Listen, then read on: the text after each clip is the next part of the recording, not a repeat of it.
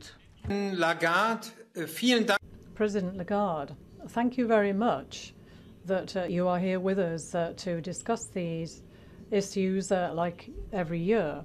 We have said that in the framework of its mandate, the ECB has to do everything possible in order to include and assess climate risks in your work. In your important refinancing operations at the cost of billions and billions of euros, well, they aren't covering those risks.